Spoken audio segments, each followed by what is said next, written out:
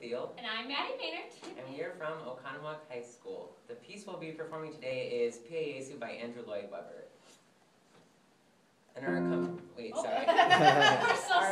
is Mrs. Roy Horst. And one interesting aspect of this piece is that the words translate for it to be kind of like a quiet prayer to God to relieve the sins of the world. And because of this, it's kind of doesn't have much dynamic change between piano and mezzo forte, because mezzo forte is the loudest dynamic that there is in this piece.